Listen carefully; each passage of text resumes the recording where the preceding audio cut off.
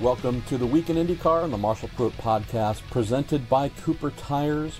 Apologies for posting this a couple of days later than we normally do. And a bit of a fun and interesting scheduling bout with our pal and upcoming guest, Larry Foyt, who has been on lots of planes, tending to all kinds of important things, good things, with the AJ Foyt Racing Team's primary sponsor, ABC Supply. We'll get to Larry here in just a little bit. As usual, you all have sent in some great questions for me to get to first via Facebook, via Twitter, and Reddit. Also have a little bit of business right up front with our friends at TorontoMotorsports.com. Our good pal Derek Koska, who gives out a t-shirt to whomever's question I like the most from the previous week's show. And we're going to do a first here. Actually, I love two questions. So I haven't told Derek this. Hey Derek, thanks for listening. We're sending out 2 t-shirts this week. We're going to give one to Tom Schreier.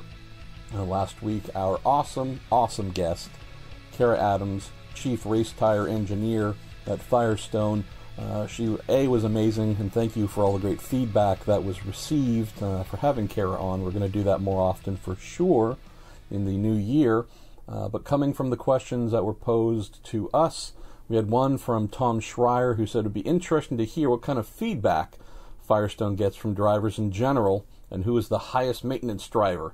And that just led to some fun conversating. No surprise that the French fry to my hamburger, Sebastian Bourdais, was listed as the highest maintenance driver to deal with in terms of tire feedback, but that's also a good thing. He's a perfectionist. They are perfectionists. So that's a good little marriage right there. So Tom, send me a DM with your address and t-shirt size, and we'll get you sorted. Also going to send one to our pal Vincent Anderson, Vince and Wendy. They're always just incredible supporters of IndyCar in general, and also big friends of, frankly, many drivers, many teams. Vince sent in a question that said, what efforts are you, Kara, and Firestone doing to get more young ladies interested in STEM? And that also led to a great conversation that dove into Kara's specific and ongoing efforts to educate young men and women of all colors, all everything, hopefully to get them into some sort of science, technology, engineering, math, discipline, and maybe even into IndyCar in the near future. So Vince, same thing. Send me a DM with your address and your preference on t-shirt size, and our friends at TorontoMotorsports.com will get you a The Week in IndyCar cartoon t-shirt over to you here shortly. So thanks again for those 2 awesome questions, Vince and Tom. A couple of other quick things to cover off before we get to my questions. As I mentioned last week, we have our pal Dave Duzick, who is holding a charity function yet again during PRI. This is on December 6th. And if you are at all interested and happen to be in the greater Indianapolis area, if you wanted to check out the Dave Duzick, D-U-S-I-C-K, foundation.org, you can learn all about this. Just a cool function, music, conversation, a couple of IndyCar drivers, some fun personalities. Max Pappas is going to be there, which means there's a serious possibility of nudity. Charlie Kimball will be there, a lot of cursing. Possibly some breakdancing could be going on with Chuck. You never know what's going to happen, but all the money that they raise goes to the Riley Children's Hospital. And as a fellow member of the Cooper family, just love Dave. Super guy. You're truly one of the greatest inspirations you're going to find on a daily basis on his various social media channels. And knowing that, like me, he's pretty fond of trying to find ways to help others. Well, when you can help others who are trying to help others, I guess that's just something that comes naturally to me, wanting to make sure that Dave gets any recognition he can. So you might check out his link there. You can also head to iknowdaveduzick.com. He's got some great URLs. If you're interested in buying tickets to the event, that all benefits the Riley Children's Hospital. So this is another little bit of unsolicited fun. Miller's Indy Legends, that is plural, Legends, shirts, also plural, IndyLegendsShirts.com. There's a pretty awesome new t-shirt here of Mario Andretti's 1969 Indy 500 win, done by our man Roger Warwick, who does the cartoons for me and the little chubby MP running around or flying with a cat or whatever insanity that we happen to have. They got a great new t-shirt here, so just thinking out loud that if you want something for yourself because you know your family sucks and always gets you really lame Christmas gifts, or if you have folks that you love and know that with the 50th anniversary of Mario's Indy 500 victory on the horizon, that would be something they would enjoy, check out Robin's site, IndyLegendsShirts.com. Why? Well, he and I are freelancers, right? You know, we're not saying we don't earn a good living, but we aren't exactly rolling Graham Rahal or Marco Andretti status buying new Porsches and Lamborghinis every week. So you buy a t-shirt, it puts a little bit of money in Miller's pocket, and the world is a brighter place. And there's a bunch of other great stuff. The site, you know, could use a little bit of development, but if you scroll down to the bottom of the homepage and click the Place Your Order Now button, that then takes you to a page where you can see all the other things they have for sale that you might want to order. So, although it's not on the front page, click on the Place Your Order Now button, and then you get to see what you can order. So, anyways, if you love Miller, as I do, you might check out IndyLegendsShirts.com and send a little bit of Christmas tidings his way. So, with all that said, let's get into some of the great questions that you all have sent in for me, and we are going to start with Norm Nelson. This is a bit of a long one here, Norm. You're mentioning that, and I'll paraphrase because this is almost a page-long question and/or comment, but you were noting that you're working for a carbon fiber recycling facility in Washington State, about 2 hours west of Seattle. I'm trying to think what 2 hours west of Seattle, I believe, would put you in the middle of the Pacific Ocean. So, anyways, maybe my geography is off, but it says, we primarily take scraps of uncured, pre-preg carbon fiber from the aerospace industry and turn them into products. And Norm has mentioned that while attending the IndyCar race at Portland, asked around, it seemed like all the IndyCar parts have to be ordered from Dallara. It looks like they have things locked up pretty tight, maybe, except for dampers. And he was asking if I know of any other ancillary carbon fiber parts that teams can buy from elsewhere. Would say that I believe, and I'm going to get an update here shortly from the series on any new areas they're going to open up for teams to control or manufacture in 2019. There aren't many that come to mind here, Norm, that you might fill in and help. I would say if you are wanting to expand your business, which you did mention you want to do, and the fact that you're set up as a 501c3 not-for-profit, trying to keep all the carbon fiber out of landfills, sports car racing might be a place to look to. Amateur racing in particular, SCCA club racing, NASA as well. The further you step away from pro racing, the less knowledge and capabilities to make things out of carbon fiber exist. So, quick suggestion here for you is, since your group has the ability to make lots of things using recycled carbon, not that I would abandon if you have a desire to do such things on the pro level, but if you're looking for business, the further you step away from the big series, I think the more success you'll have.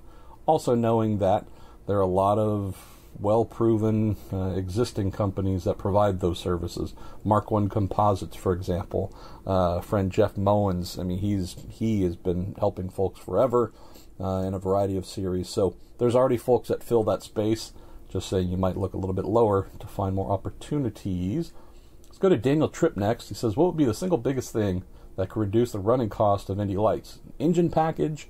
Question mark. Would a change to the crate, quote, stock block engine alleviate some of that? It would help, Daniel, for sure. Back in the day, I mean, for a super long time, super long time, stock blockish engines, that's all Indy Lights happened to be.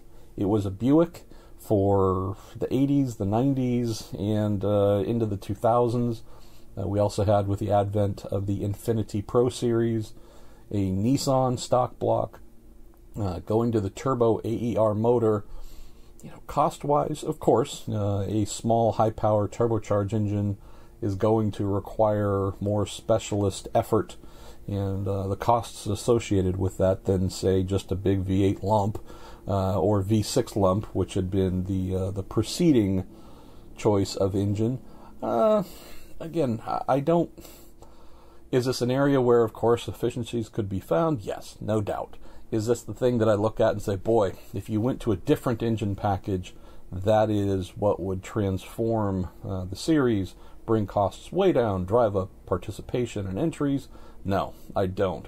I also think, knowing how kind of on the rev limiter most Indy Lights teams happen to be in terms of budget, the concept of doing a motor swap right now, and it's not just the engine itself, it's the electronics, it's the wiring, it's the machining, it's the fit, and then potentially, depending on its size, since the current motor is a very small turbocharged 4-cylinder power plant, if you're going to something bigger, meaning a naturally aspirated V6 or V8, it is going to be longer, it's going to be wider, it is going to have a significant impact on performance and handling. So, and that's the whole nother thing to consider of what else might have to change on the car to make it handle properly. So, this being one of the core components on the vehicle, I'd say it's kind of baked in as it is. In terms of what can be done to reduce costs, in a grander scheme, I would say downsizing the amount of events on the calendar is always something to look at. The counter argument is, well, hey, we've got kids, we want them to get as many miles as possible. There's a great diversity of tracks, big ovals, small ovals, road course, street course, you name it. Do everything necessary to train them properly when they get to those same tracks in big Indy cars. Can't argue with that. That's the goal. That's the perfect model for Indy Lights. You also must modify that to suit the financial times. And if we are sitting in an era where big dollars and lots of drivers with proper budgets were walking around, then I would say the Indy Lights calendar would be vastly expanded and would go to more tracks. If we are in a time, as we are right now, where not as many young and funded drivers are knocking on the doors of Indy Lights teams, what do? Do you still keep that bigger schedule that is hard to meet and satisfy financially, or do you downsize? I think it's maybe a bigger, more wide-ranging answer here, but that's the thing, Daniel, that I see motor racing in general really needs to start accepting, and that is to fluctuate with the market as it fluctuates. Always being the series that has, pick the number, where we have 18 races per year, 40 races, 7, whatever the number is.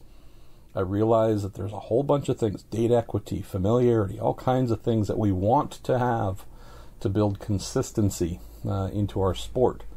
But if we are in a time where money is short, do you maintain that bigger calendar at the expense of then having a 7-car grid?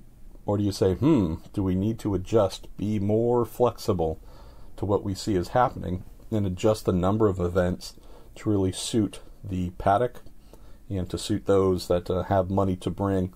If more people can afford a smaller amount of races, then I think that's just something that really needs to be considered. Let's move to Anthony Pienta. This is Marshall. Let's have a race in current cars, but the drivers are actually team owners who used to drive. Who would win?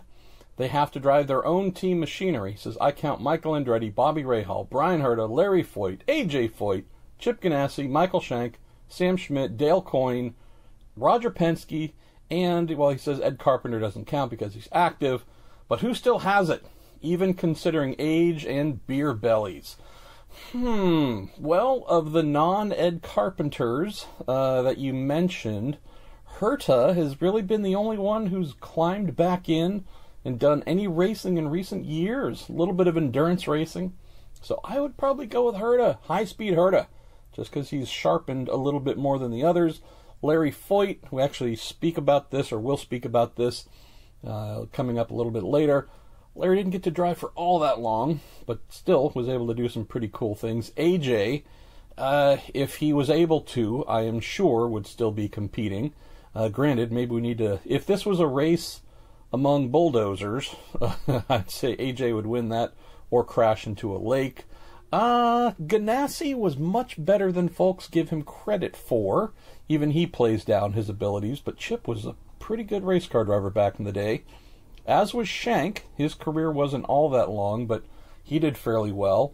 Sam Schmidt, another one in very similar vein as Shank, also extremely good at what he did for as far as he got. Coyne is another one who, I'd love to see Dale back in a car. Just something. That would be a blast, knowing that he didn't get to do a lot of driving in high caliber creations. Some of them were his, but he cobbled together. Did get a chance to see some of that back in the day, and you always had to root for him. RP is another one. Roger was pretty darn good back in the day. Bob Rahal somewhat recently, abandoned driving and racing, mostly in the vintage vein, but basically said, all right, I'm good. Michael Andretti, though, I still think if he wanted to train and wanted to get back and involved, I don't know about road and street courses. I don't know if that really holds his interest, but if Michael wanted to come out and play on ovals, I would absolutely rate him as a threat everywhere we went or would go. So I'd say Herta's the most ready, but if Michael wanted to do some training, get in shape for it, had the fire in his belly to do it, of everyone listed here, he's the one that I think could actually get back into the win column today, even while into his 50s. Let's see, next one comes in from Robert Northway. He says, so me and my wife are planning to come from New Zealand. That is great news, Robert. To go to next year's Indy 500. We're going to be there for Carb Day through the Monday after. We're also hoping to do Bump Day if the budget fits. It says we're big foodies, so my question is, what are the best places to eat while we are in that part of the world? What are the places you guys always have to go to get fed while in Indy? I would say, the number one place that I hear about is a Working Man's Friend, and I've had burgers there before. Robin Miller, frankly, he tends to stop and bring in some pretty good food. The Working Man's Friend is definitely, I would say, at the top of the list. Long's Donuts, there's always a fittingly long line there. That is a place to stop. Those donuts are probably more popular than anything Robin contributes during the month of May, because he tends to bring in 1 or 2 dozen long donuts each morning to the media center, and folks just run to grab themselves some warm, tasty goodness there. There's the traditional mug and bun, which, go to your doctor first, have them pull out the dipstick. If you're low a few quarts of oil, a few pints of oil, whatever measurement you prefer, mug and bun will get you taken care of. It is the old school greasy spoon with grease and oil being one of the prime ingredients. Love the place though. Go once at least. Make sure you're not doing anything the next day that's too far from a bathroom.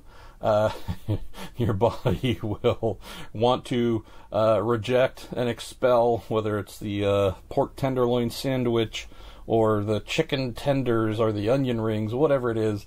You gotta go there. It's just a little bit nuts. I don't know if you are a fan of root beer. They make their own root beer, Robert. That is the one thing that, while I try to avoid the mug and bun, since I've been there a few too many times over the years, but their root beer is something that it's purely divine. And maybe there's some other places to go to. I'll admit that I try and stick to a more simple diet while there, so there'll be a couple of exceptions, a day or two where I'll indulge, but really try and actually eat fairly consistent at fairly consistent places that aren't that exciting. So, but maybe some other folks can offer some ideas here on the good old interwebs, and send some notes or suggestions on places you might attend, Robert, for you and your wife to have some dining pleasure while in Indy. Next question comes in from Doug White, and this is also posed a little bit later to Larry in one of the questions that have come in for him. Doug asks, why dampers? Of all the things that could be open, why the least visible items to the fan, and maybe the most difficult to appreciate? Penske lobbying, perhaps? And I think the last comment there is related to the fact that Penske shocks have been part of the industry for decades. Why shocks? Very much, Doug, just a matter of point with the IndyCar series when it was launching the DW12 for 2012, wanting to keep everything locked down, costs low, big concerns coming out of a recession that hit in late 2008 and definitely hung around and scared folks through the next couple of years. So if you think about the timeline of when the next generation IndyCar was announced in 2010 and then confirmed and developed in 2011, then coming online, we're still in a period where the economy was shaky. A lot of folks were fearful that prices would be going up, also knowing that the chassis that were being used were, eligible for vintage racing. No joke at the time they were competing in IndyCar. So I think just the general mindset was, hey, what can we leave open that isn't going to create a massive wildfire of spending? And so rather than letting bodywork be open, rather than letting transmission development, suspension development in terms of everyone make your own suspension altogether, I think they just said, okay, damper seems to be the easiest choice because it's one area on the car where there are a couple of solutions that are ready-made, meaning, in some areas, now, if we look at the gearbox, for example, I know that they received tenders to supply them from EMCO, for example. They went with X-Track. Hewland, I believe, might have submitted something. There were a couple of options, but I would say if we're talking real high-tech, modern, just industry standard, they went with X-Track because that's what X-Track happens to be. Large volume, high quality, high power motor racing transmissions. That's something where there's a zillion X-Track gearboxes available. That's what IndyCar chose to use as the sole supplier. Dampers, it's an area where you go, hey, there are a couple of them between Penske and Öhlins and, some modifications that teams have done to a variety of other damper bodies throughout the years. There are a couple options here. Teams already have them and or have relationships with those vendors. Let's just leave that open and let them continue to play. The permission of using inerters within the dampers was also given the green light. So no argument whatsoever. Why dampers? We can't even see them. Why would this be something that they left open that fans, really can't see and probably don't care about? I can't argue with that point. I would just say that naturally, whatever was going to be left open, if something was going to be left open, whatever it was going to be the thing that received a huge amount of focus from the teams. And so while we hear costs of dampers and oh my gosh, it's crazy and how could so much money be spent on these things, if they locked down dampers and opened up something else, opened up the drive system a bit, not just, I'm not talking gear ratios, but inside the fun stuff. Hey, do whatever you want within the quote differential housing. It's the same, if not more, if not 5 or 10 times the amount of money would be spent there.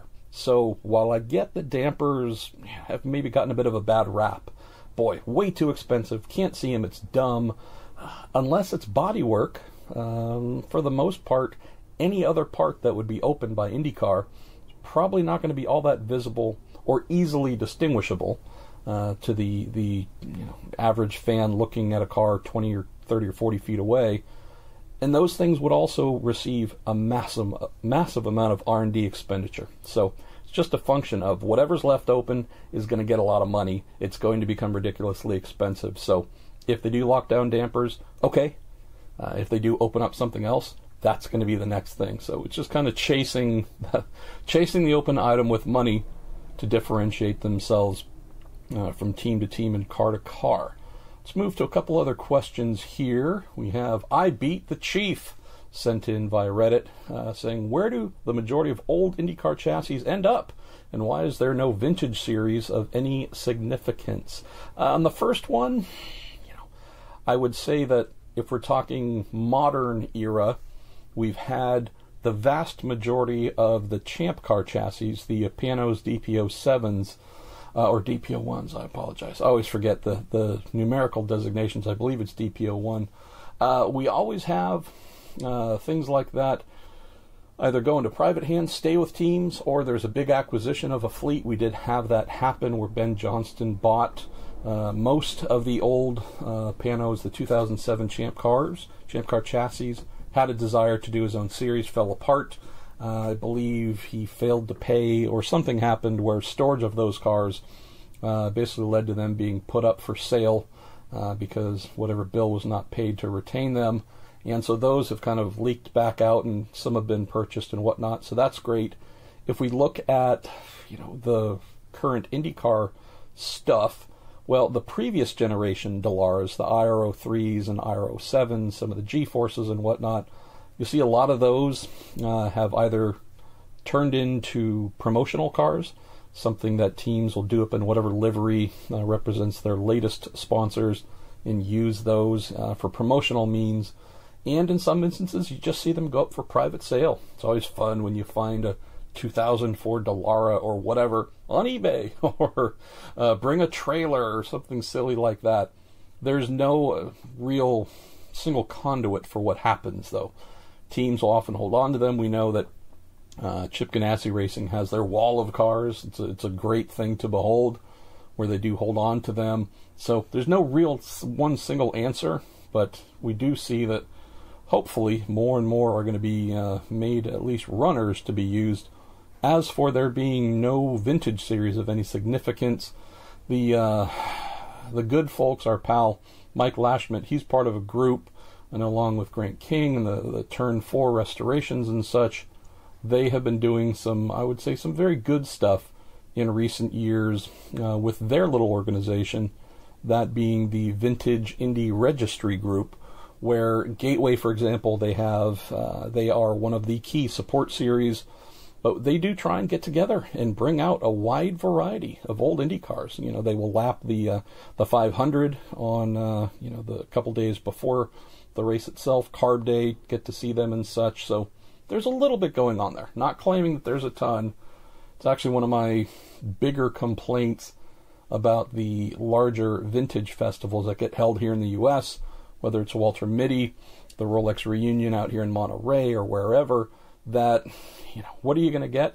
You're going to get seemingly 90% of sports cars, something with roofs or fenders covered. And if it's not that, then great, you'll get some smaller open wheel cars. You'll get some cool stuff there too, but there just does not seem to be a dedication or desire to really make vintage Indy cars a common part of greater vintage racing events. So something that I definitely hope changes here in the near future. Let's get to the last couple of questions you had for me here. Up next, we have Brent1722, who says, nothing gets my blood boiling more than when fans say they want multiple manufacturers for tires, air kits, chassis, etc. When there are multiple manufacturers, then they complain about the disparity between cars. Remember, people, when you wanted different aero kits for Honda and Chevy? How did that go? Don't listen to the fans, IndyCar, because what fans think they want and what they are like are totally different. I get it. Just say that the current way things are structured, all about cost reduction, all about simplification in the name of keeping costs low. So we get a lot of spec things, and we have come to expect things to be close. Then when we open things up a little bit, in this case with aero kits, we had one manufacturer that did a much better job than the other, and they beat the heck out of the other manufacturer, that being Chevy doing a much better job than Honda. I don't prescribe to this don't ask for things to be different mindset. Having grown up in an era where spec things just weren't a thing, we really didn't know it just wasn't part of the culture. It wasn't something folks knew. You had different everything. Folks made their own chassis. Some tried to make their own engines. We had different tires, you name it, all kinds of different. And although that isn't where we are today, I would just hate to lose that. So I actually would completely disagree here. I mean, respect your opinion, but mine is 100% the opposite.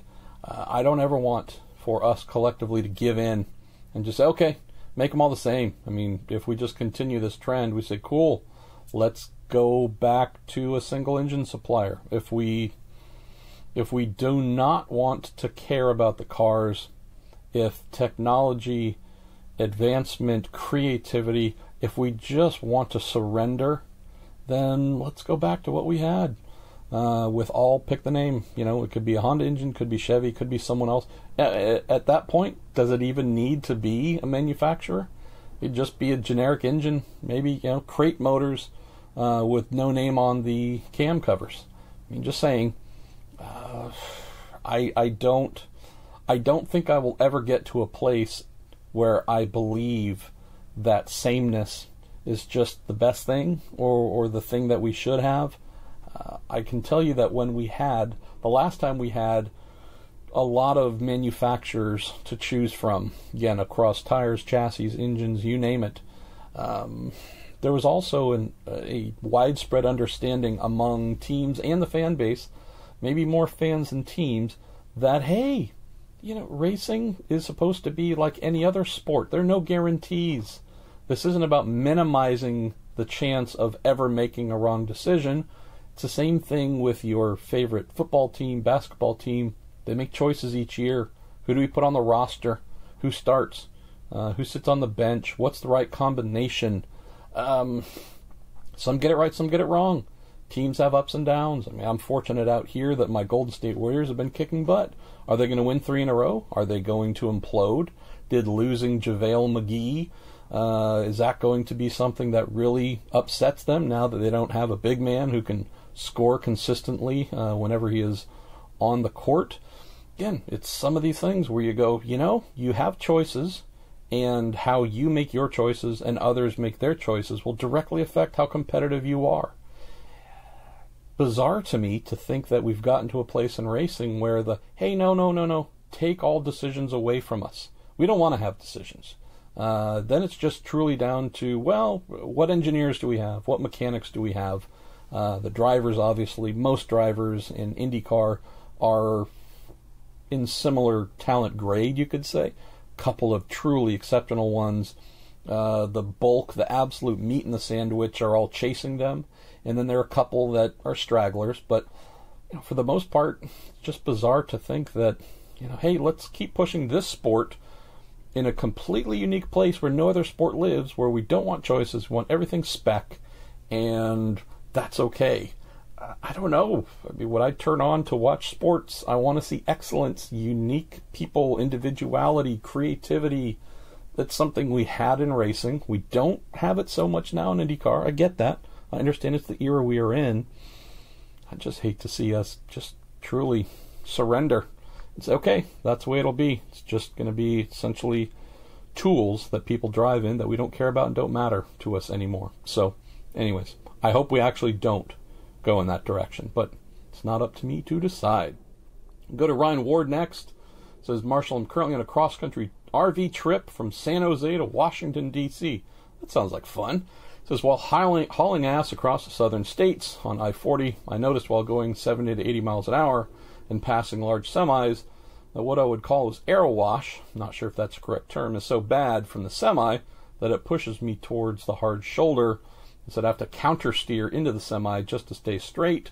I said the air wash is so bad that even while the road is turning left, I have to steer the wheel to the right into that semi that I'm passing. It's truly a manhood testing experience. Is this what happens to Indy cars as they pass each other heading down the front straight at Indy, or am I experiencing something totally different?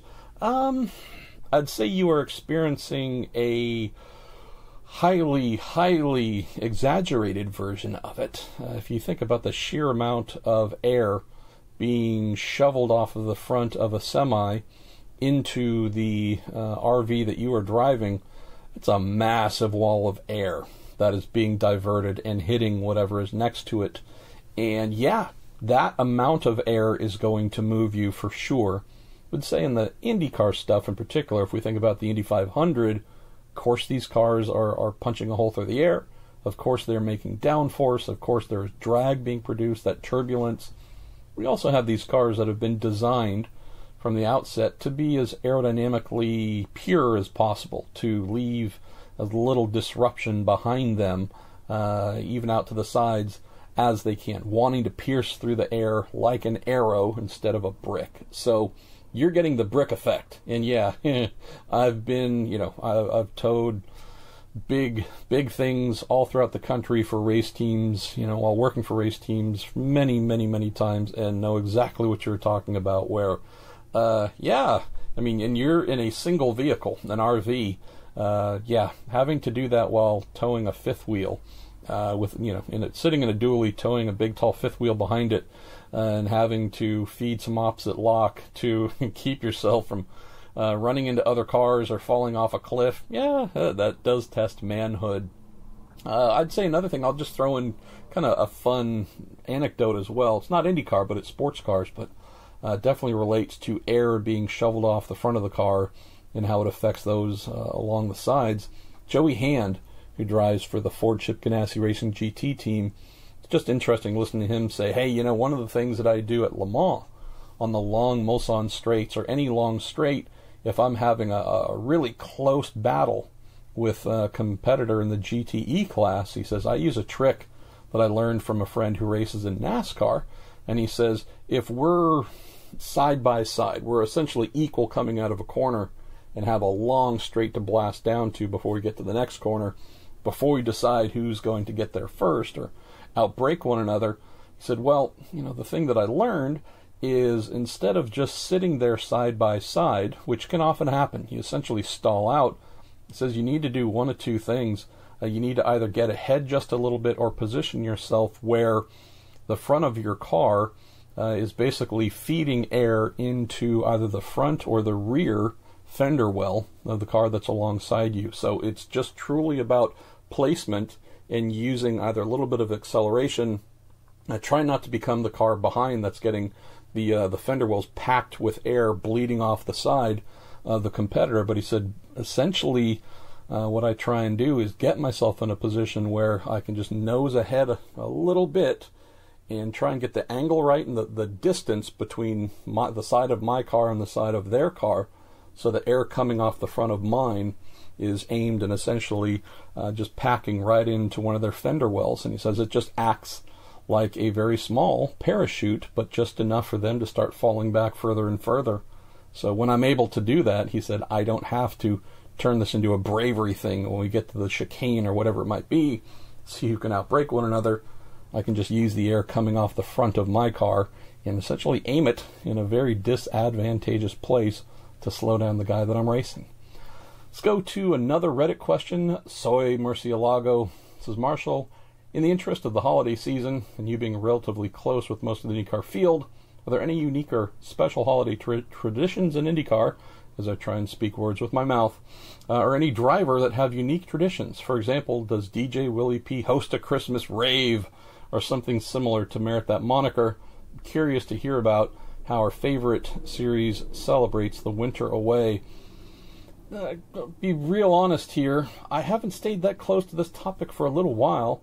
I know that anecdotally, there used to be more of a collegial, hey, let's get together as a group and do things, whether it's a team or just clusters of friends of drivers getting together to do fun things. I think that's decreased a little bit more and more in recent years. Would say that with the retirement of some of the retirement of the moving on to other series from some of the bigger names, maybe those who are no longer living in close proximity to other IndyCar drivers, times of getting together, putting on big bashes and such, become less of a thing. This is a pretty boring answer. Maybe a driver will reach out and tell me that I've missed what they're doing that's truly unique, but most of what I've heard about in recent years is just drivers wanting to have downtime with family. So instead of this being a big, unique tradition, I think instead of doing something big, most of what I've heard about is, hey, we want to be just no different than anyone else. Downtime, family time, celebrate, be a normal human being He doesn't have a bunch of PR obligations or testing or whatever else. Just, this is what we want, normalcy, instead of putting on something big and crazy. But I do like the idea of Power holding a rave. That might be a little bit crazy. Let's go to another Reddit question, Bobby Gondo, who says, hey Marshall, if Alonso does a road course before the 500, and it's either COTA or the Indy GP, and you had to predict a finishing position, what would your guess be? A couple of caveats here, Bobby. Depending upon the engineers working with the team, whether they are experienced in IndyCar and with this 2018 spec UAK bodywork, if we're talking about McLaren has all the right information and or borrowed, say, from an Andretti team which they're working with, from Chevy which they're working with, or have staffed up with engineers that know the cars and can help expedite the competitiveness of someone like Fernando. If we assume that one or more of those things are in place and the team itself is capable of handing Fernando a car that is has the potential of being towards the front, podium for sure. Podium, if not a win. Yeah, I'd say some of his newness, if we're talking road course, whether it's the need for fuel saving, whether it is just the working the tools within the car to get the handling correct throughout the course of a race, giving the engineer feedback on what's needed to tune the car. We're talking primarily tire pressure and such, but at each stop, when to go on to, if we're again talking a road course here, when to go on to reds versus blacks or blacks versus reds. There's some of those little things that obviously Fernando would be lacking to nail perfectly each time. But if we just threw all that stuff away and said, all right, if Alonso is in a highly competitive car, how would he do? If he's not on the podium, I'd be shocked. This is one of the world's greatest living and active motor racing drivers, bar none. I've said, and I've got a little bit of flack, but it's fun, that's expected, that while I rate Lewis Hamilton an all-time great, in equal machinery, I don't know how often he would finish ahead of Fernando Alonso. I realize they were teammates back in the day. I realize there's a whole backstory there, but just looking at who and what Fernando is, there's a steeliness to his approach right now that I like. There's also a bit of lightness to it as well. So it's this really hyper-determined angle that I'm seeing in him, even more maybe than we had at some points when he was driving for McLaren or Ferrari before that. But he also seems to have relaxed a little bit at the same time. It's a weird kind of place where I think he's been able to, inhale and exhale, clear his mind, and get back to that kind of inner monster, inner rage thing that really drove him to greatness, especially the last a decade ago. So with all that said, if he's in a position to be competitive on a road course, podium, if not a win, that's how good he is, barring any mistakes or not fully understanding any of the minutiae that might help get him into victory lane. Yeah, the guy's an automatic podium expectation. Same thing in Formula One. Drop him into a Mercedes, a Ferrari, you name it. It's the same thing. Drop him into anything where he wouldn't be a fish out of water. NASCAR on an oval, of course, we would not expect something similar, but drop him into sports cars, put him in anything where he can just be himself and do what he does. Yeah, the guy's one of the greatest in the world.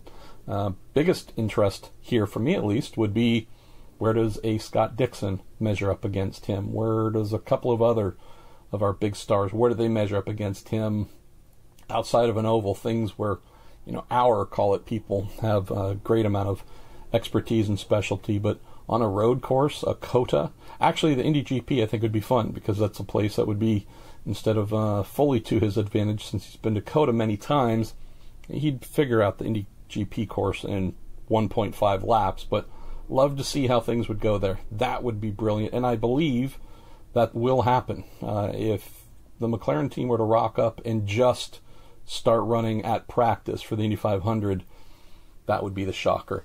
Final question here, a little bit of a fun one and saved it for last. This comes in from Senina27 in reference to the great Ayrton Senna. asks, what are your recommendations for racing-related books over the winter? I know you have a ton of biographies and histories on your shelves. Which should I read next? It doesn't have to be IndyCar. I watch every form of racing imaginable. All right, well, let me turn my head a little bit and look at some that I would suggest. I also have a couple of books that have shown up. I haven't actually opened up the boxes yet from my friend that I bought from the Motorsport Collector in Chicago. I know John Barnard, the great chassis designer, designer of the Yellow Submarine IndyCar, designer of so many great and amazing things. His book I just got. I believe I also got Adrian Newey's book, so there are a couple that I just need to open. Let's see. Well, here's one that I think I mentioned recently. There's a cool book. I think I mentioned it in Robin's mailbag, and I'm grabbing it. Apologize for the sounds here, and I think I even misspelled her name because I'm an idiot. Sylvia Wilkinson has put out a new book titled 50-50, the story of champion race car driver John Paul Jr. and his battle with Huntington's disease. It's a really good read. I have gotten through most of it, and it's a fine book. Would suggest that among the new offerings. My pal Sean Cridland and Hurley Haywood worked together on Hurley's autobiography that I'm staring at here, titled Hurley from the Beginning. It is magnificent. Hurley being a one-time Indy 500 starter. We spoke about that on a podcast, I'm not sure how long ago, I'll try and remember, but you might listen to that. That was a lot of fun. But Hurley's life and career, just truly fascinating. You know what I would recommend, maybe, and this is probably more of a eBay search. You probably call the Motorsport Collector, maybe our friends, TorontoMotorsports.com, if you are more Canadian-based. Never against going back in terms of books and IndyCar content. I have an entire shelf, which actually I need to expand because I've acquired more, but I'm staring at a lot of old Carl Hungness, Indy 500 annuals from the 60s and 70s, 80s as well. Looking at some of the Indy review books that I believe IMS helped make happen. There's a bunch of great kart annuals from the 80s that you can purchase. Auto Course, the folks who were involved with Auto Sport back in the day. They did a wide range of yearly annuals on kart that I have, I think, through the late 80s, all throughout the 90s, into Champ Car era and such. Just say that if you're a fan of the sport, one of the reasons that, as you mentioned, my bookshelves are full, if you think about the internet and the internet age, it's awesome. It's amazing. It also coincided, at a point where IndyCar was 70 years old, 80 years old, however old it was. It's a lot of stuff. Just a crazy amount of stuff that happened that is not on the interwebs. And, you can pull up a racingreference.com or sites like that and see who finished where on what day at a particular race. One of the things that I love about going after old-timey books, racing annuals, you name it, is the context and the stories and the reporting. Just being able to crack open, although I was there, if there's something I have forgotten about the 1995 kart season, I'm staring at the Auto Course IndyCar official yearbook for 1995, where it has reports on every single race, where qualifying and practice and the results were, just you name it. Wonderful resources that not only help me in a professional standpoint today, but also just help for those who are maybe newish or newer to the sport. You go, hey, you hear a lot of what we talk about as history, this immense IndyCar history, for I don't know what the number is, $5, $10, something, either through a memorabilia store that still has some, or an eBay or similar. You can buy them and say, hey, I now know everything there is to know about I'm staring at the Hungness 1993 Indianapolis 500 yearbook. I went through that thing extensively this year while putting together stories about what happened 25 years ago at the 500. Just thoroughly recommend considering delving back into IndyCar's history from a book standpoint and becoming your own expert, or filling in any gaps that you might have, or satisfying any curiosities that you might have. Beyond that, there are a lot of cool autobiographies. My pal David Malsher, who I worked with at Racer for a long time, and although he's part of a different media outlet. We're still close pals. His book that he did with Willpower, it's a fine piece. It's a fine piece of writing there that is somewhat new. Maybe the last one that I'm looking at here, and this is if you are into some of the, I would say, less known but equally as important times in IndyCar. There's a glorious book titled For Gold and Glory about the African American, call it IndyCar series, the offshoot IndyCar series, since drivers of color were not invited to the Indianapolis Motor Speedway to compete for a really, really long time. It's a beautiful book. There's a documentary that goes along with it that was on PBS. I think I have that videotape or DVD or something somewhere, but that book, boy, if you're just a fan of trying to learn about some things that aren't common, it's not talking about the time that Johnny Rutherford won this race or Emerson Fittipaldi did here at this race, that is just kind of a better known thing. Yeah, sometimes I love looking into aspects of our sport that just add more character, add more knowledge that maybe extends beyond the common conversational topics. And with that said, courtesy of our friends at Cooper Tires, let's get into our conversation with Larry Foyt. Larry, really, really happy to have you on. I believe this is your first week in IndyCar visit. We've done a podcast or two before on a couple of things, but thanks for finding some time here. I know you have been running around the country, busy as heck, doing really cool and fun stuff related to your primary sponsor, ABC Supply. So thanks for carving out a little bit of time to connect with my audience and IndyCar fans who are very thankful to have you. Absolutely. Great to be here with you, Marshall. Always love chatting with you. All right. Well, we got a couple of different little categories I've come up with based on the questions that have come in. Why don't we go with, maybe it's a little bit of a softball to start. It's not meant to be. It's just a good question for those who aren't aware. First one comes in from Michael Oglesby, who says, how did the ABC Supply relationship come to fruition, and why has it been so successful? Great question.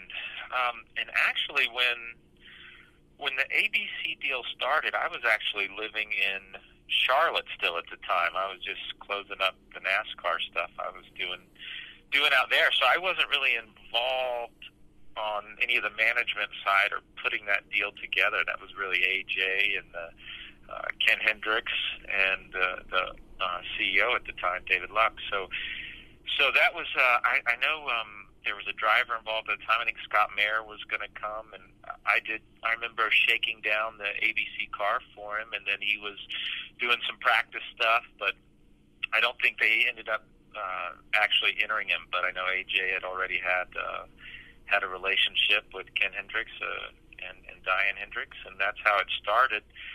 And it's just been really just the merging of two companies that have similar ideals. I mean, they're just, it doesn't get much more American than AJ Foyt, and ABC Supply obviously has a huge American pride and just hard work. A lot of that, I think, the ideals that ABC has, and AJ shares those with them. So it's been a great relationship. We do so many things. Like you said, we were with them yesterday. We just got done. We retrofitted some old Indy cars with some. Actually, we put some Mazda Miata engines in them, and they have an automatic gearbox that we built for it. And the ABC guys come down, and we go down to MSR, and they get to drive the Indy cars, and we just have a blast. So we do a lot of fun things. We do a lot of ABC hunting trips down at our hunting ranch in Del Rio. So just a lot. There's a lot of off-track stuff that goes on with the on-track stuff that everybody doesn't see, but really makes the program work. It's maybe an area that most fans don't get to hear about that much on the surface, and we'll get into this a little bit later because we have some questions separated into kind of a team improvement, getting back into Victory Circle. Obviously, you and everyone involved in the team have been working hard, making a lot of changes in recent years to try and get back to being that front-running contender.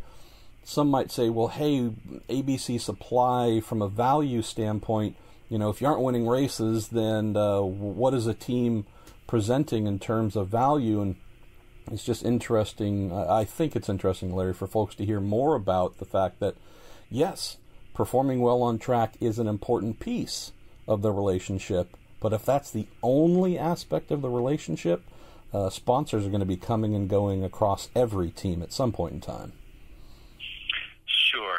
I mean, we're just, having been with them, it's going to be great, and we're going into our 15th year. So we do a lot of stuff together. They really use the racing program in a lot of their business meetings and presentations. We really tie it all together, and just we're really two kind of family-run companies that are very close together. I don't want to say they're family-run, but they're such a big company, and they do so well in their industry, but they really try to stick to their values and their core values, and that's just what makes it work. And obviously AJ's a true self-made man, like a lot of the managers and people that have come up through ABC Supply. So it just really works, and the on-track stuff is important. Don't get me wrong. I mean, we are working hard to turn it around.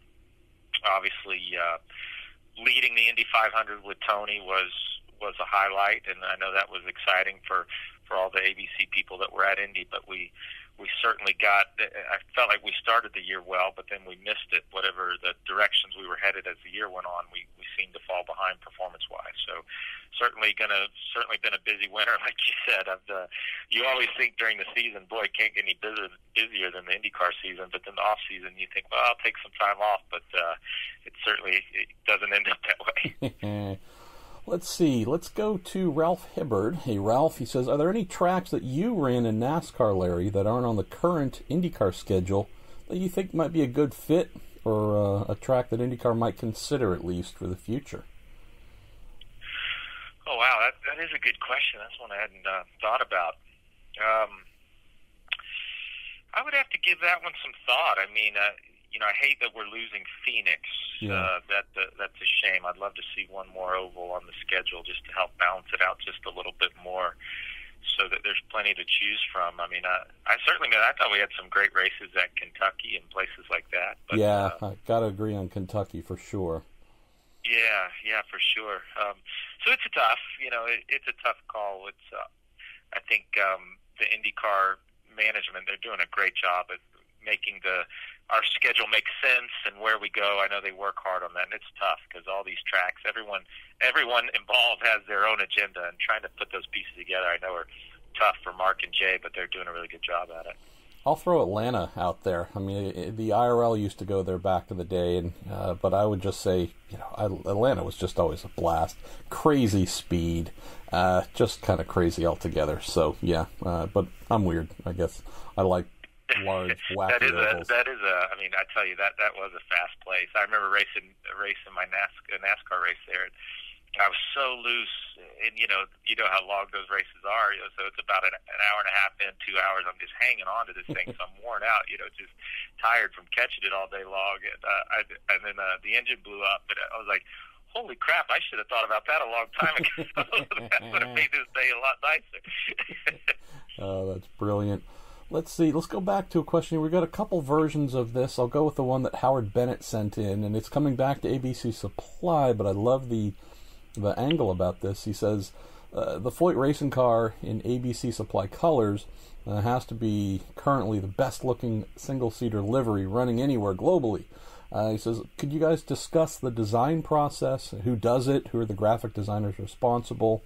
And might there be any design tweaks to the cars for the next season? And I know that's something you hear a lot, Larry, that, wow, those cars look pretty darn awesome. Well, no, I appreciate that. We feel the same way, and it's and that's why the livery stayed pretty constant. It seems like we try to come up with new stuff in the off season, but we just keep going back to, my gosh, it's kind of hard to make this better right now.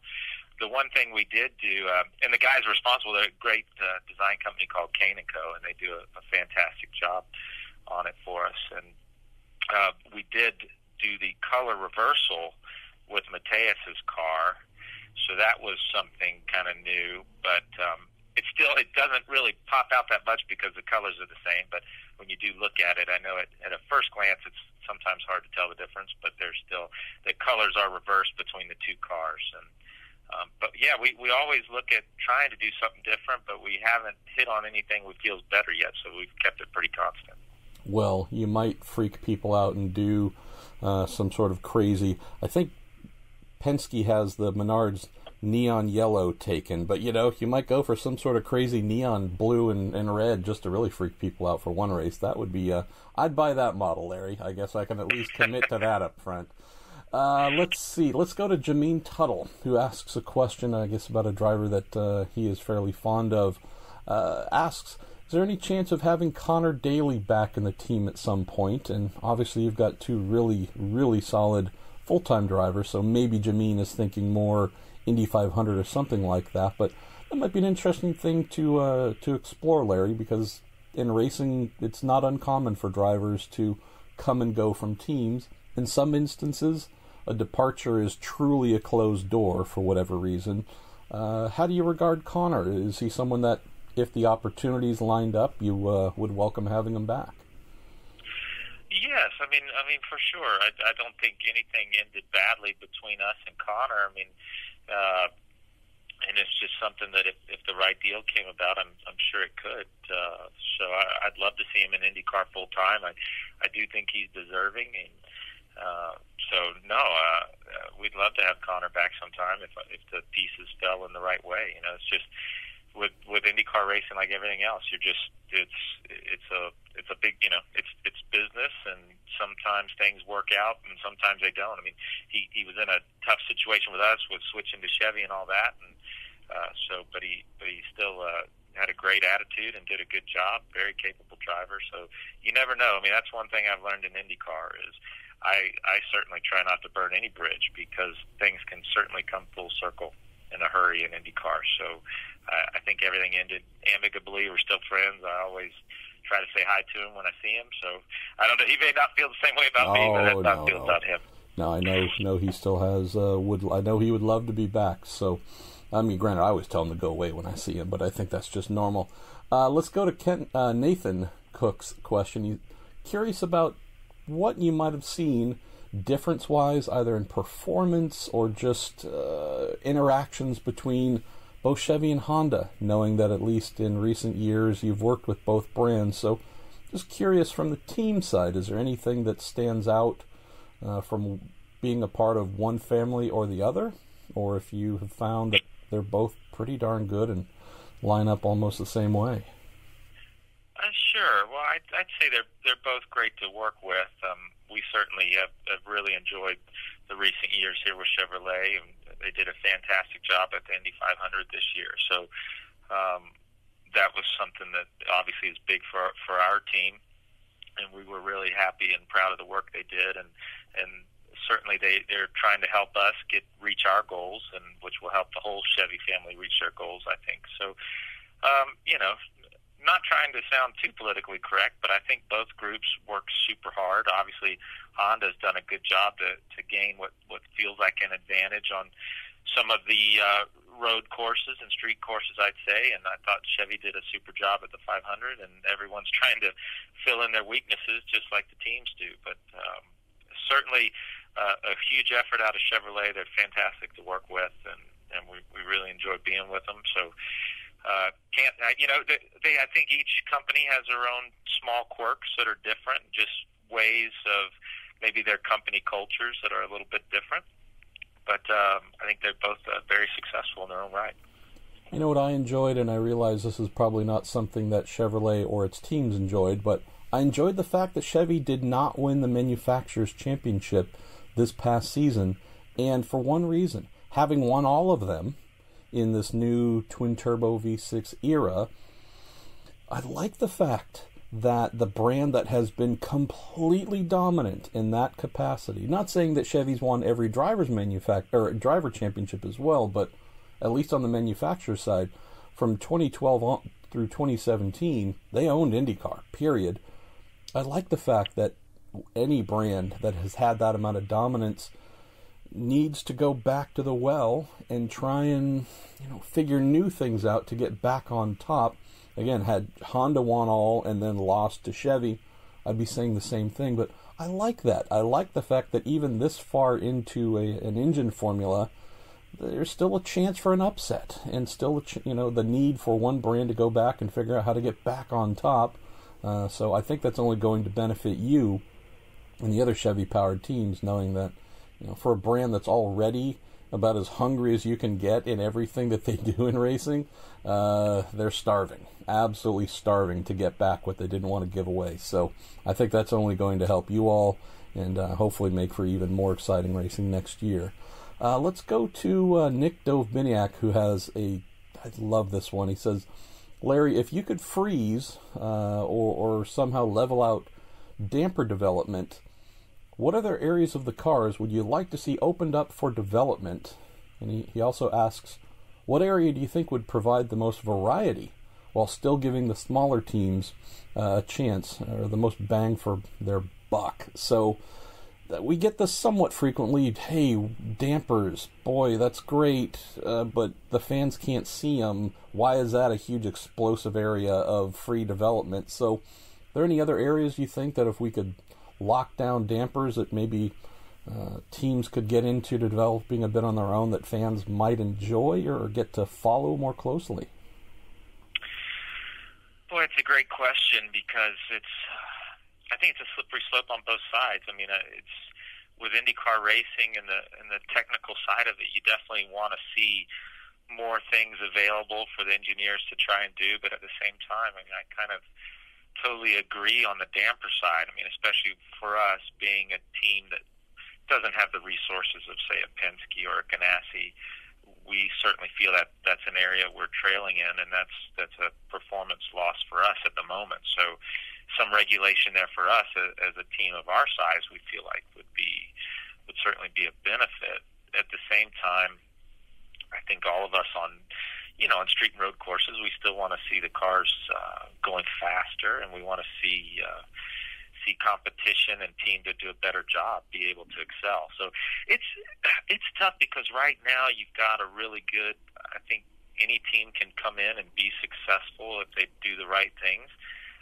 But the damper side's a tough one, because that's, for us, we are really getting into, I'd say we really started last year taking our damper program to the next level. So obviously we're just behind some of the guys who were able to start that earlier, and before we could. So it's tough, because I don't think you want to go back to the days of us making our own suspension and things like that. I just don't think it's stuff we need to be doing, and it can be expensive. Opening pieces up, yes, sometimes it creates the competition and makes things cheaper.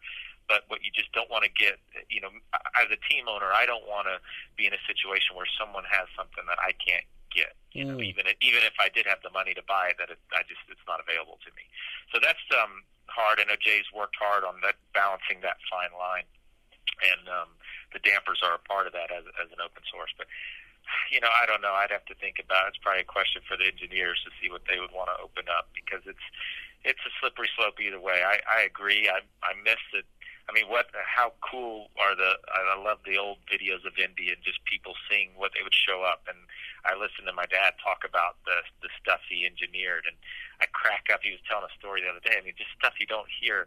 He's like, yeah, we were pretty fast at Indy, so everyone was wondering what we were doing. So he said we took a big deer whistle and taped it on the front of the car, and you could hear it whistling when it went back. They all wondered what I was cheating on, but it was just a deer whistle. That's brilliant. I hope someone wrote nitrous on the side of that deer whistle just to thoroughly confuse people as well. That's brilliant. Let's go to our pal Kevin Frederico, who says, hey Larry, has Foyt Racing ever looked at adding another motorsports program back into your efforts alongside IndyCar? And this is noting that obviously you mentioned NASCAR. There's been an IMSA GTP effort back in the day. I mean, as a team, AJ Foyt Enterprises has been involved in a number of racing series. Curious if you think you might look to expand into more in the future, or if you think IndyCar is a place to just focus on solely. Well, IndyCar is certainly our top priority. What I would say is this year I've definitely been taking a hard look at Indy Lights, at getting back involved in Indy Lights. I know everyone is working hard on getting that series back where it needs to be. But for us, I only want to do something if it's going to be a benefit to our main stable, which is the IndyCar. So I feel like on the Indy Lights side, it would be a great place for us to start training young mechanics, getting drivers in the system coming up like other teams have done. So Indy Lights makes a lot of sense for us. At the same time, it's still a tough sell, and we're working on that though. I've looked at sports car stuff. I would love to get, with our history of AJ winning the 24 Hours of Daytona and winning Le Mans, it would be awesome to have a presence over in sports car again with the right manufacturer. So just stuff we're kind of dabbling in, because I feel like also that's a place, we were just talking about resources. If you can do it properly, then you can continue to build your resources, and you just have more smart people in the room that ideas are coming out, and you can work on things to keep gaining on your performance. So it would just have to be the right deal. I definitely don't want to just do anything to do it, but we are working at it. I don't have a ton of people helping me. It's kind of myself working on those types of things right now, but definitely stuff we're looking at. I'd say Indy Lights would probably be the closest avenue that we would look at, because I think if we did that, it could benefit the Indy cars. And not obviously asking you to commit to anything here, but when you look at Indy Lights, do you see that as more of a 2020 type thing if you're able to pull everything together for it, or is there not necessarily a date or timeline you've attached to that aspiration? I mean, there's not a date. We've got, we have the space. I've been talking to some people. I think there is some manpower out there, a couple good mechanics and a good engineer that would be able to run an Indy Lights program. So that those kind of things could be in place. It's obviously at this point just a budgeting factor. We've talked to some people where we're pretty close, I think, but it's still a little bit short. So definitely just not going to commit unless, like I said, if we do it, I don't want it to be a drain on the IndyCar program. It's got to be a bolster. It's got to help it out. So that's I'd say it's a 50-50 at this point for next year. But down the road, as we really keep working on feelers and things like that, I think it's definitely a possibility. I love the sound of that. We got some Houston area education we need with this next question that comes in from Jordan Darwin. Jordan says, Larry, what are your favorite places to eat around Houston? He says, I always enjoy Taste of Texas and the Pappas restaurants, especially Pappasitos. So give us your culinary suggestions for a visit to Greater Houston. Well, those are some great calls right there. I'll tell you, Taste of Texas is probably AJ's. It's on his top 2 or 3 for sure. I know that. It's a great place.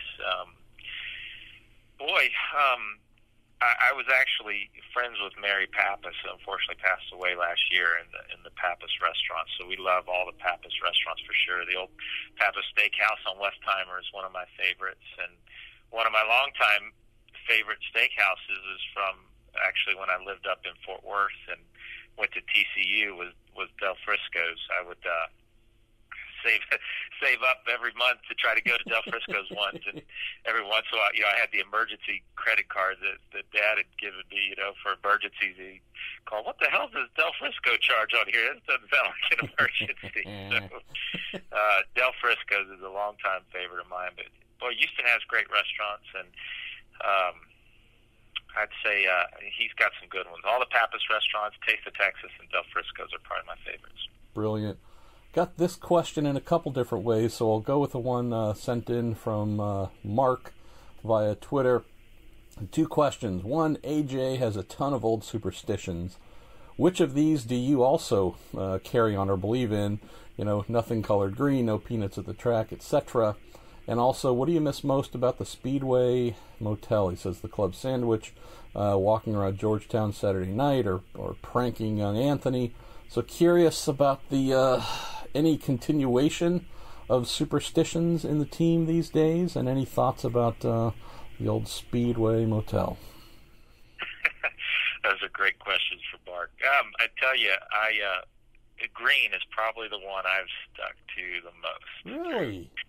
Throughout the years, you will not see me wearing any green at a racetrack. I don't know why. Just it was always around.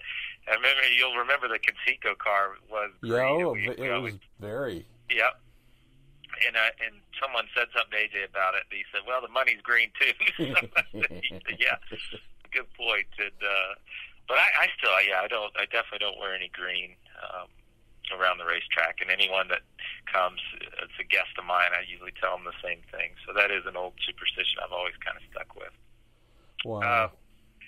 The old motel, boy, I do miss that. I remember, the couple of years I ran at Indy, and Anthony and I would always stay at the motel. And so if you remember, anybody who stayed at the old motel, most of the rooms had an adjoining room. Yep.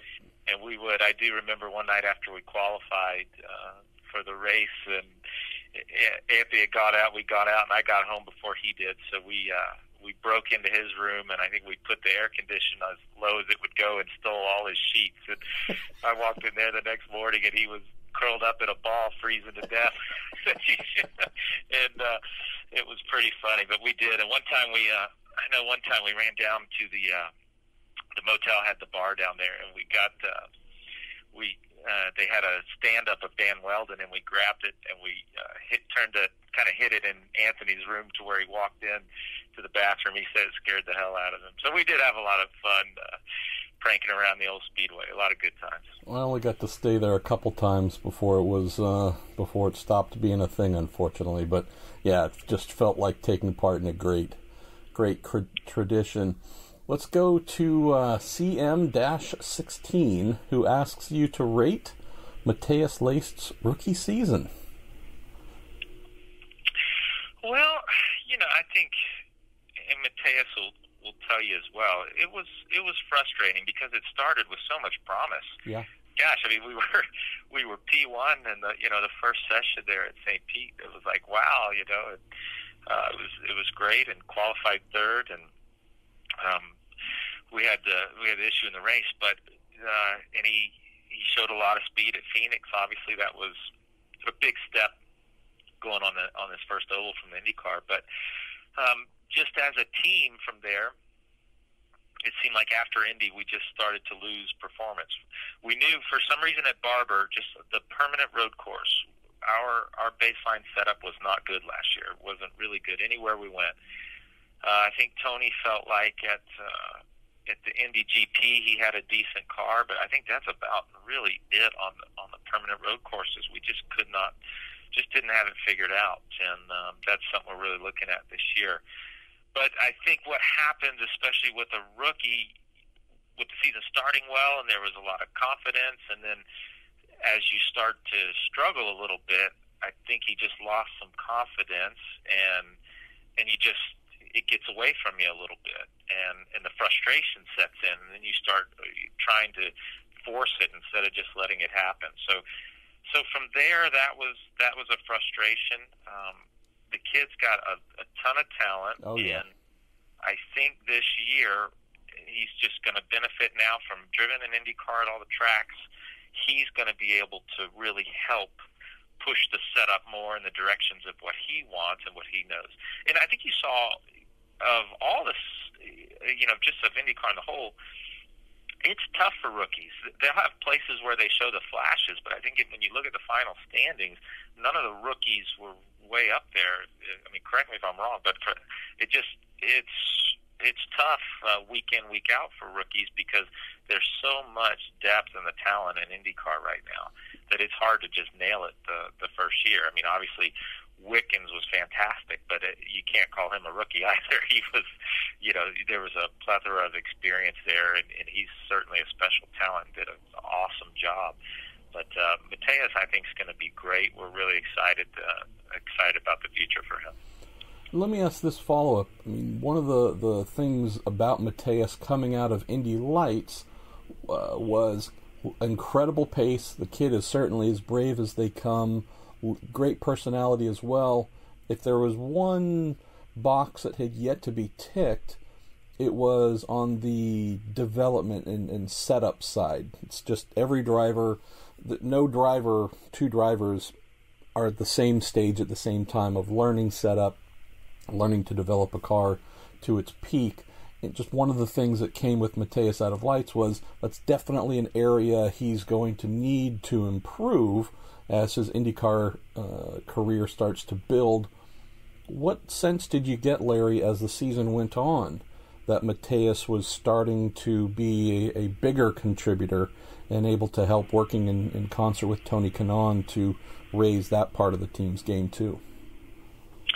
Yeah, I mean, that's something, and Tony, what we started to do also was put, like when we've done a couple of these tests here, we get, make sure Matheus can hear Tony's audio and just Tony's feedback of, hey, okay, this is the kind of stuff the engineer needs to hear. This is the kind of information you need to be working on giving the engineer so that he can make your car better.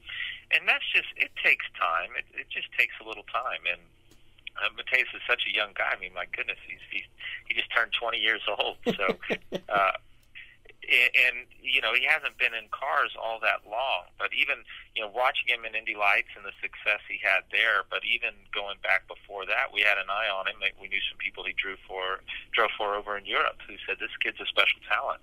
So really keep an eye on him. And I think this year he needs to take a big step up in that feedback department, and I think he will. We're working a lot with him in the simulator and doing just a lot of big changes that he can feel things and working on the feedback, and he's doing a really good job with it. So I'm excited, really excited to see how he matures next season. No, I love that kid. He just brings a lot of character, has a lot of potential. I mean, there's nothing but good stuff there. Next question, somewhat related. This comes in from our pal Henri Fawn, who says, Larry, how's the dynamic between Tony Kanaan and Matheus? Are there any good stories you can share from the past year about those two crazy Brazilians who are at the opposite ends of their careers? Tony's been great. We have a lot of laughs for sure. Racing, you have to. Everyone works so hard, and there's so much stress that you have to find time to laugh too and have a good time. So we definitely have that dynamic going on, which is hard not to have with Tony. But obviously, we have a lot of good fun with Matheus's hair and just him being a young kid. Tony's always on him. And, it's a great dynamic.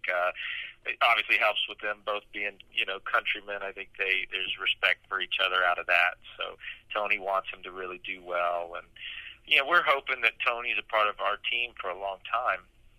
I hope he wants to keep driving for a while, but even after that, I think you've seen veterans like what Dario does with Chip and Rick Mears at Penske, where they stay on and help the younger guys come up, and just that knowledge and experience base is great for any team. So we're hoping Tony, stays around and is with us for a long time. Him and AJ are a hoot, but it's good, except when they start talking Portuguese. I'm like, guys, cut it out. I don't know if y'all talking about me or what.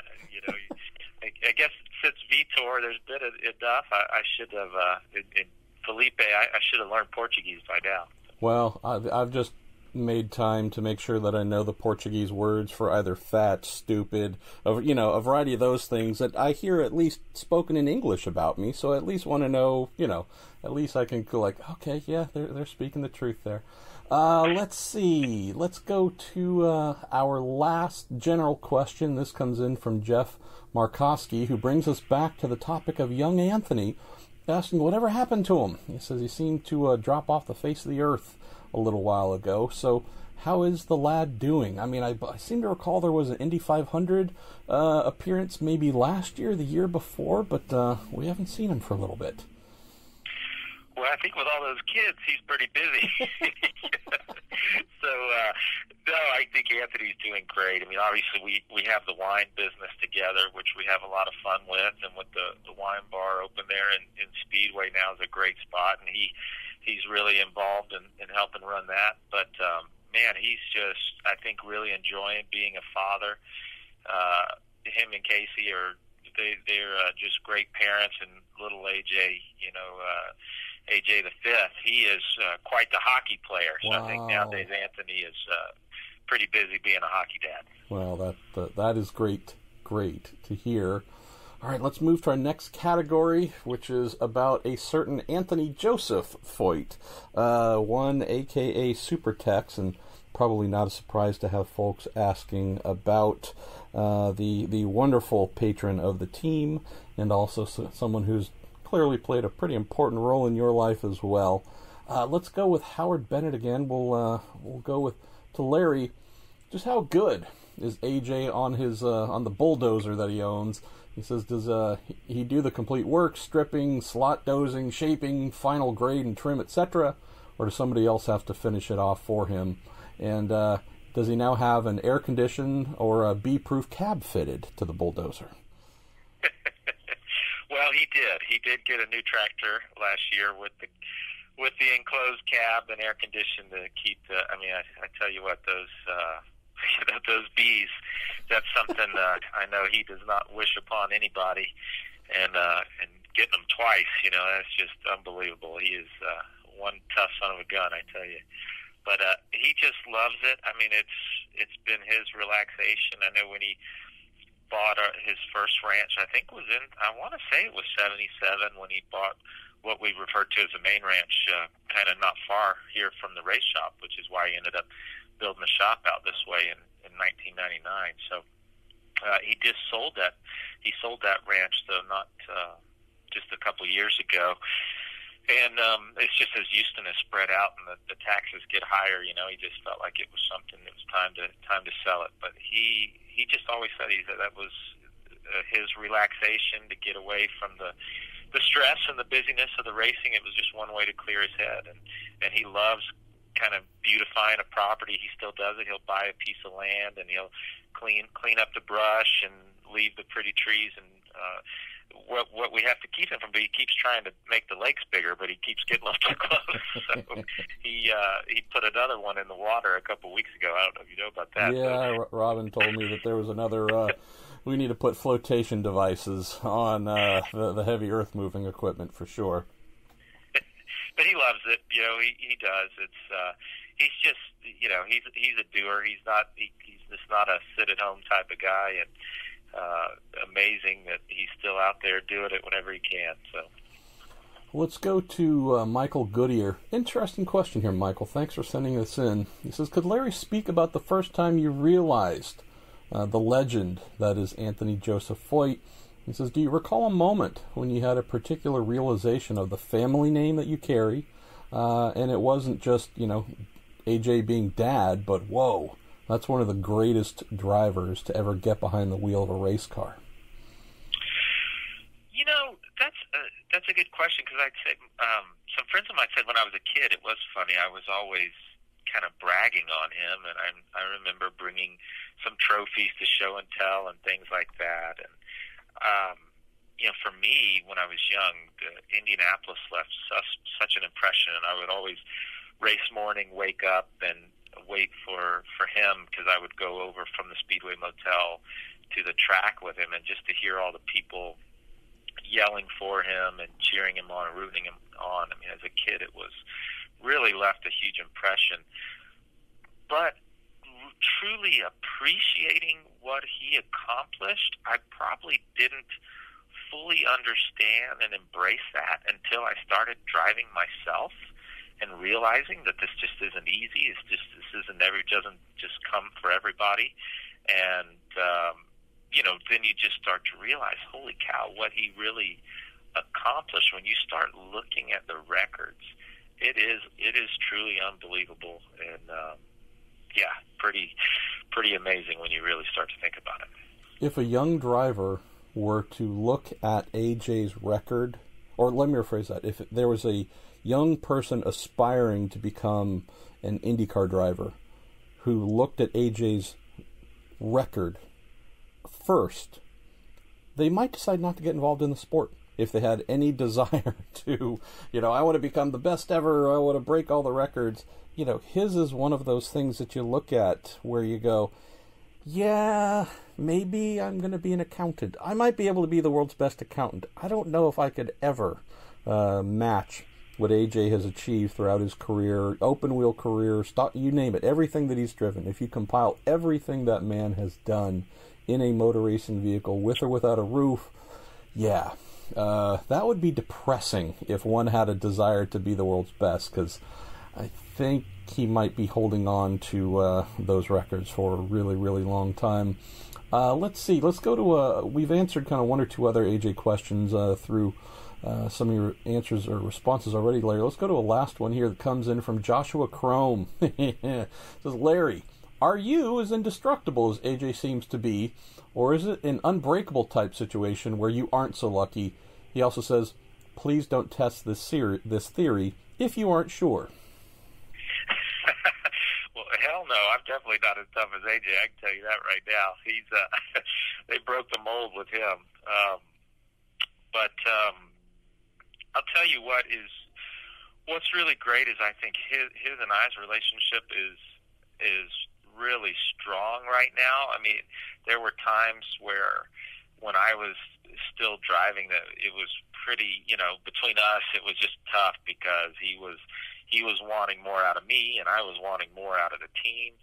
But I think that helped me realize what I felt like as a driver, what I didn't have, as I came into this role and started working for the team, what we needed, or what I felt we needed to be successful.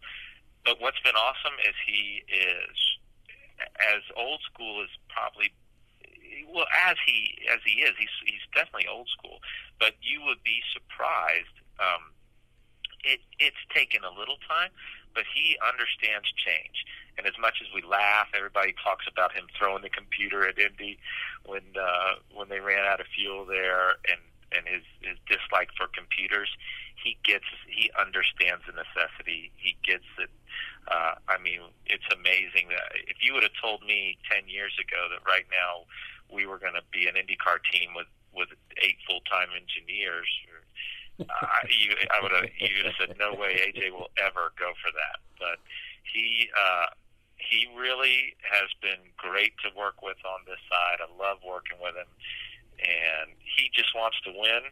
He knows it's tough, and but he's really letting us do what we got to do.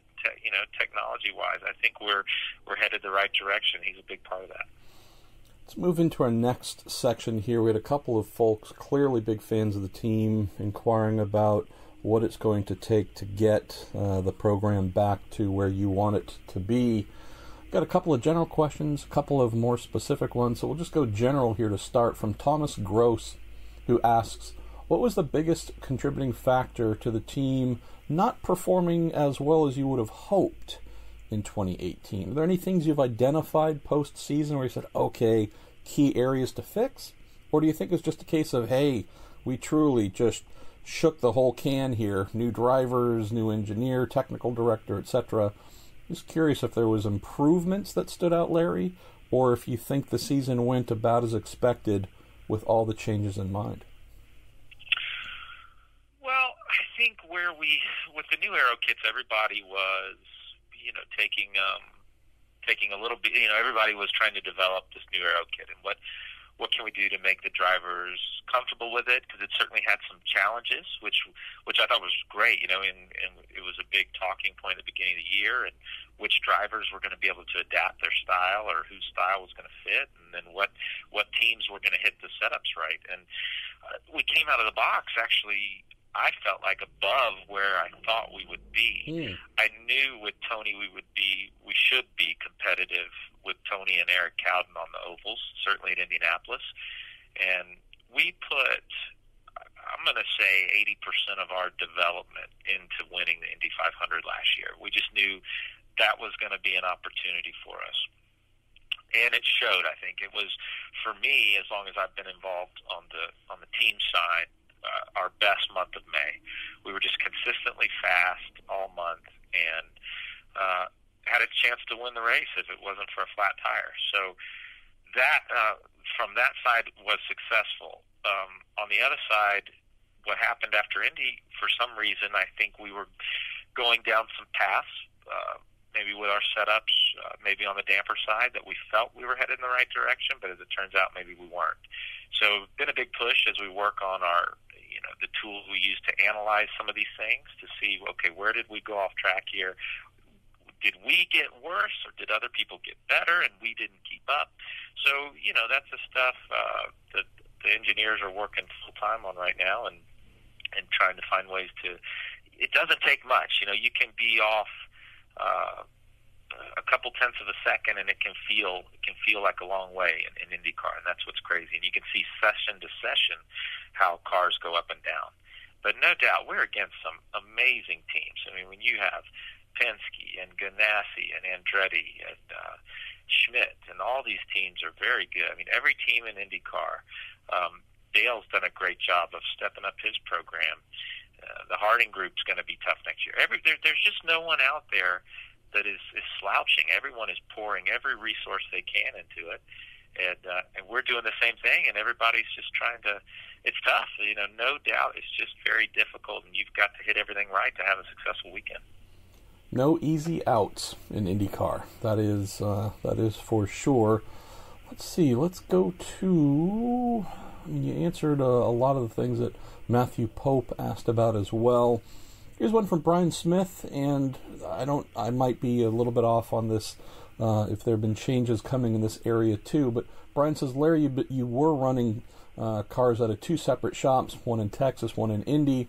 Is it a good thing for the team's performance to have cars spread out that way? And what complications have come from having shops in two separate places? Well, what I'd say was it's had its pluses and negatives. I think it's had some positives, some negatives, but it's certainly not ideal. I mean, we knew that going in, but we have such a good core group of guys here in Texas that are rooted here, and so we also were able to get some great guys up in Indy that made sense to just go ahead and have Tony's car up there. Tony moved up to Indy. His engineering staff was pretty rooted up there, and not really interested in moving to Texas. So it just left us in a tough spot to where running the two shops is what we need to do. But again, it's not ideal. Do I think it hurts performance? I don't know. I don't want to say it hurts performance, because I think it's allowed us to get the best people available to join AJ Foyt Racing. And so we're happy with that. And I think logistically, it just takes a little bit more planning. We just have to stay on top of things and make sure that all the parts and pieces are moving in the right direction. So it's maybe just a little extra work, but in the grand scheme of things, I think it's been a benefit. And we'll see what happens in the future. I'm not going to say we'd ever move everything to Indy, or when would things move back to Texas. I just don't know, so I can't speculate on that. But it's just a little bit of a logistical headache of staying on top of it. But the guys work really hard and do a good job at it.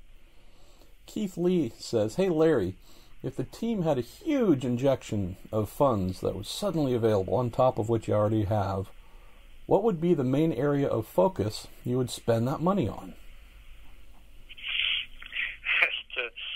That's a good question. Actually, I think we were talking on it right now. Obviously, the obvious open area of development is dampers. So if you could just continue to really explore as we're into these inertia dampers and continue to explore that.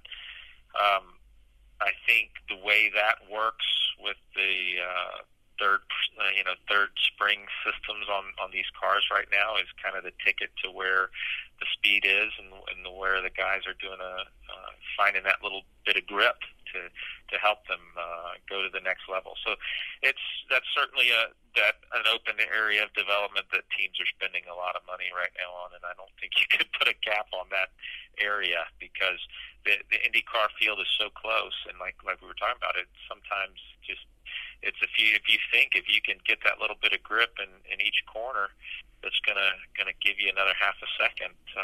It can show big dividends. Last question here on team evolution and improvement for next season comes in from David Nixick. And I'm going to modify this one a little bit because we covered this ground to some degree. So you'd mentioned, Larry, that at least for 2018, about roughly 80% of the off-season effort was to try and win at Indy. looking at trying to close the gap to the Andretti's and Ganassis and Penske's and so on, is there a particular mindset or strategy on, do we increase that percentage of our overall effort to give us an even better shot at Indy? Do we pull back on that percentage so we maybe have more success on the Barbers, the Mid-Ohio, pick the road and street courses? Just curious mindset while you're trying to shorten that gap, how your mindset works on trying to get there, and if there's any greater or lesser area of event focus. I'd say the off-season mindset has a few things, but you certainly don't want to lose anything at Indy. But we're not having to. We're still working on things that are certainly related to Indy, but it's very important for us to find, I think, a better base package for probably the permanent road courses. Most importantly, I think our street course setup is in a decent starting point. We showed some good pace at some of the street courses, so if we can continue to take that baseline, continue to improve our grip level through the dampers in that situation, I think we can be better there. But and we're also working on finding that baseline setup for the permanent road courses so that we can be more consistent week to week. Those are pretty much the big areas of focus, I'd say, in this off season. And then obviously we're working on getting even better pit stop practice cars, getting the guys on higher workout schedules, just improving every aspect of the team, even the way we look, and getting some of our equipment just updated in the best stuff that we can, just to where everything looks and feels the way we want it to be. So it's a work in progress. It always is, but the guys are really working hard this winter. It was nice. I tell you, it was nice knowing we're going to have consistency on the engineer side. We're having consistency on the driver side, so we can just keep working on what we're working on instead of, as you know, like for us, we had a lot of change over the last 3 or 4 years that has hurt us, whether it was manufacturer change or driver change and things like that. So this level of consistency is nice, and letting us work on some of the detailed things that as a team that we need to focus on. That's the thing I'm happiest about, and the thing I'm looking forward to the most is knowing that you're going to have stability across your drivers, your engineering ranks, just on so many levels, instead of having to figure out how to work together, with this new group. It's just part and parcel of the sport, that change, but it's really nice when an organization like yours, Larry, that's been through a lot of change recently, can say, all right, we can plan ahead. We know this is our group. We believe in this group. And year 2, year 3, however many years on of having more or less the same core group, that should be the thing that really does deliver the most improvement. I know it might sound non-specific to some folks, but of course we're going to be working on all kinds of development things behind the scenes, blah, blah, blah, but the fact that we can build consistency within the team, that right there usually accounts for a pretty significant year-to-year improvement. Then, of course, you have the fact that your competitors are also improving from year to year, so it's not as if they stand still to let you, catch up or move ahead, but sticking together is pretty much always the recipe for improvement when you have good foundation beneath you, like you do. Absolutely. No, you're spot on, and that's the thing. You always, that's what in the off season, when everybody's not really testing together and you're not sure exactly what everyone's up to, and you try to do and improve, and you always feel good when you unload at St. Pete, but everybody else is working super hard as well. So, I mean, that's part of the fun of competition. That's what I love about racing, really, is the competition. Let's move to our last section here. Got a couple questions to close. Fun and good stuff here on your driving career. So you and I have had a chance to do some fun conversations and stories from time to time on Larry Foyt, race car driver. So I figure let's close the episode with this. First one comes in from Chuck Knob, who says, Larry, what is your fondest or proudest moment behind the wheel of a race car? Oh, I don't know. I mean, my career was, pretty brief, and it just really it happened so quickly. I was in college and racing go-karts when I could, and then the next year I was in ASA, and the next year I was in the Busch Series. So it was just really some pretty large jumps. But ASA was a lot of fun. I loved working with Butch Miller.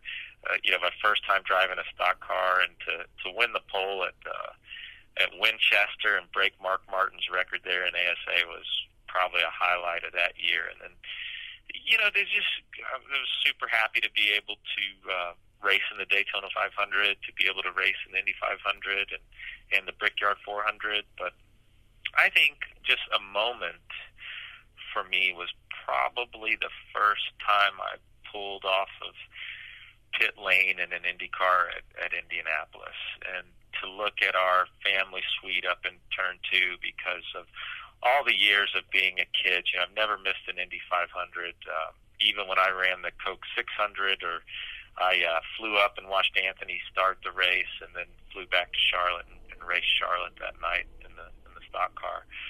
But to pull out on an Indy car and look up in turn 2, where I sat every year to watch Dad race and watch Anthony race, it was for me certainly a moment. Wow. Well, let's see. We got 2 more for you here. We'll go to the next from Tim Falkowitz, who says, Larry, how did driving race cars prepare you for your current role with the team? And was this planned from the beginning, or something that evolved over time? Well, I'd say, no, when I was younger and wanting to race, and you hope, you don't think about when your career will end. At least I wasn't. I was just thinking about the future, and it was kind of strange when I ended up going over to NASCAR, but then I was hoping to have a long career there. You just don't know how it's all going to play out. But I always thought in the future of kind of taking my dad's path of driving and then being on the team owner side. Just didn't really know when that would happen or how that would happen. But to his question, I'd say it definitely helps you. It helps in a lot of ways, just to be able to, what the drivers are saying, you just kind of have a relation. You know that feeling of what they're feeling. So it's really cool to have that. And kind of like I said earlier, I just felt like I knew what I thought I didn't have in my career that would have helped me be more successful on the team side. And that's what I've come in with the ABC team and tried to implement, and just kind of fought hard for some of the things that I thought we needed to be successful. So in a nutshell, I guess that's kind of where I think it did certainly help out on being a driver, giving you that experience for sure. All right, we're going to close the show with a question from Jeff Hildebrand. Thank you, Jeff. This is a perfect closer. Let's start with, he has 2 questions for you. Let's start with one. He says, who's the best technical driver you've ever worked with on ovals? Oh, that is a good question.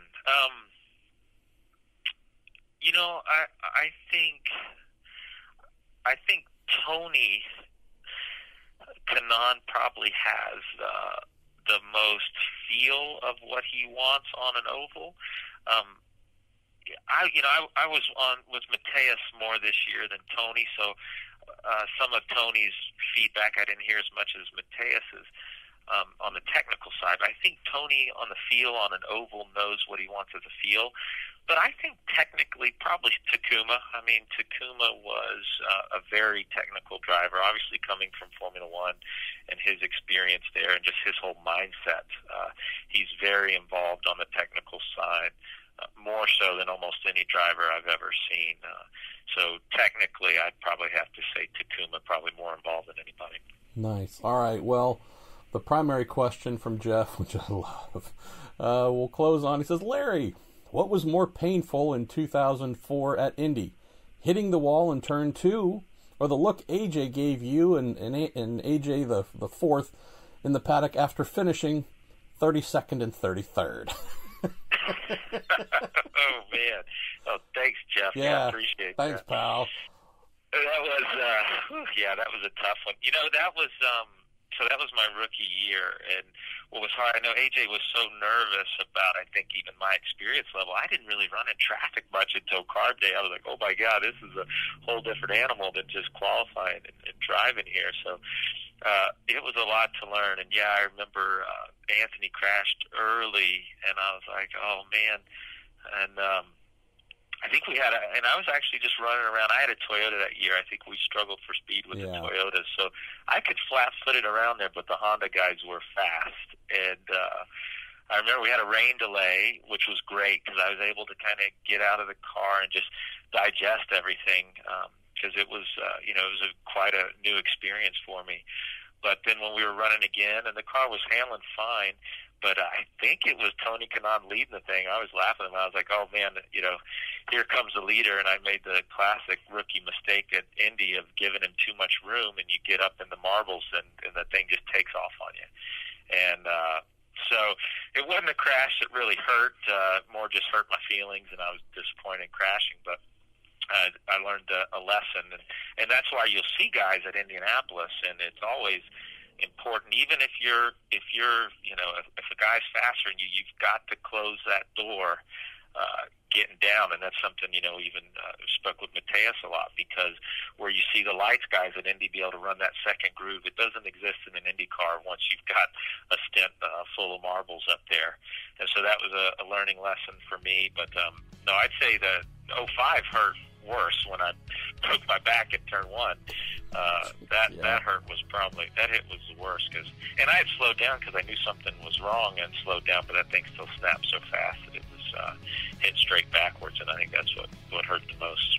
Oh Lord, Larry, as always, you know how much I appreciate the time that you make for me with whatever we do to try and cover the sport. So thank you for taking some time here, being our guest this week on the Week in IndyCar presented by Cooper Tires, and looking forward to hopefully a very strong and competitive 2019 season for you and the ABC Supply team. Well, we're working on it. We appreciate it, and thanks to everyone who wrote in a question, and thanks for cheering for that the 4 and the 14. We hope to see him in victory lane this year.